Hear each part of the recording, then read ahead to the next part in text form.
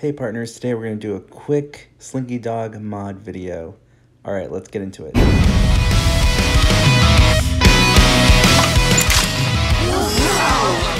You're watching Today I Grew Up.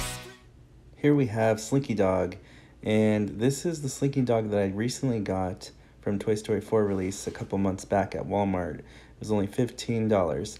I did do a review on this, so if you guys want to see a comparison and review, there is a video for that I'm going to link at the end of this video and below. Anyway, yeah, the Slinky Dog, it's an upgrade. It doesn't have a hole in its head, which is really great news. And it has better hind legs in the front. There's just so many upgrades from the old ones that we got. But the problem is there is a string that I want to cut.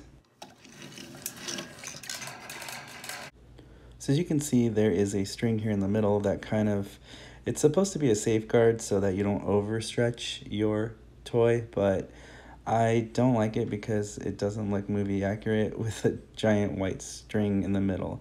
So let's cut it together and see how it goes.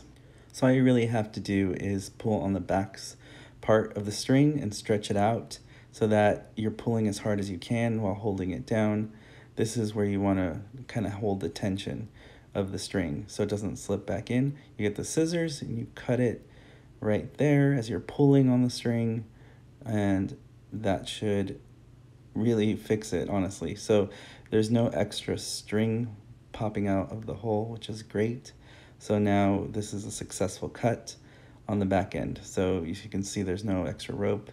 You pulled it out and you cut it and it worked. So that was really easy. Now here comes the tricky part. So on the front side, there is no tension to pull on, so you're gonna have extra rope hanging out when you cut it. So just pull it the best you can and put the scissors flat against the object as much as you can. Just try to make it flush against the plastic and then pull, make the cut. And you're gonna notice after I cut it here that there's some extra rope left behind. So the good news is we got most of the rope out. So you can see here, it's just a regular thin thread, white rope. Now the problem is here in the front, there's extra rope hanging out, which I don't like and I don't want it there. And it's really impossible to remove with scissors or your fingers, so you're gonna have to get creative, and so this was my solution. I found a mini screwdriver flathead, and usually for like a glass, eyeglass repair kit, and I decided to kind of shove the rope back in because I noticed that if I twisted it and kind of shoved it back in far enough, it was able to give, and the excess rope actually fell inside of the body. So that way, as you can see here, doing this, it's going to give it a little bit of a cleaner look, and then you don't have to deal with any extra rope showing or any extra threads poking out. So that was the good part, that this method worked.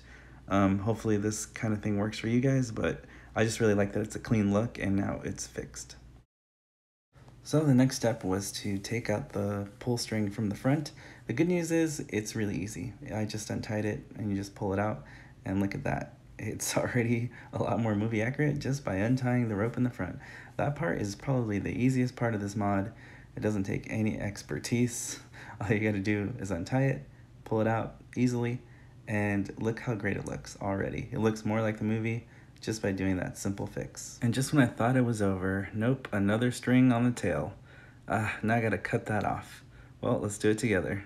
So I had to cut one end. It was pretty simple. That one wasn't hard to do at all. Just gave it a little cut there. That one came off. Now the back part, it's kind of small, the slinky part, so it was really hard to get my scissors in there, but I was able to cut it out and I was able to pull out the string. So that was the good news. The bad news is there's some visible leftover thread, so I had to get rid of it. So again, I got creative. I got the screwdriver method, and I just try to shove it back into that compartment so that it's kind of less visible. It's not perfect, but it was the only thing that I could think of that works and looks a lot better. So now, if you look at the slinky tail, there is no white rope in there, there's no white thread, and it looks really cool. More like the movie for sure. So now that we stretch Slinky, it's a lot more freedom. We definitely have more room to stretch him. So definitely be careful, don't overstretch it, obviously. but I definitely tested the limits of how far I could stretch it without feeling like I was gonna break it. And this was kind of the max stretch I could get for Slinky Dog, where I felt like it was very tight tension, but at the same time, I didn't feel like I was gonna break it. And look how far he stretches. It reminds me of when Slinky was holding on to Woody in the movie, whenever Woody was falling out of a window or he needed some help. Slinky Dog stretched out this far, and I think it looks really cool, and I definitely recommend cutting the rope. Just be very careful, and you can definitely stretch them out. I think this is an awesome, fun mod. As you can see, it didn't take me that long to do, but it definitely has a very visual and powerful effect, and it's going to pair with your Toy Story collection toys a little better when there's no white visible string holding it back, and you can have fun actually stretching it really far. And to me, that is the coolest part about this. So it's very simple. All I used was a mini screwdriver and scissors. If you're a kid, definitely do adult supervision. I do not recommend kids playing with scissors. So definitely talk to a parent or an adult if you're going to do this. But yeah, for adult collectors or kids alike, it's a great mod to do. After the mod, I put Slinky Dog in my display case. I'm really happy with Slinky Dog now, ready to display with the rest of my Toy Story collection toys. Well, there you have it, the quick Slinky Dog mod. If you guys like what you see on this channel, please like and sub, and I'll see you guys on the next video review.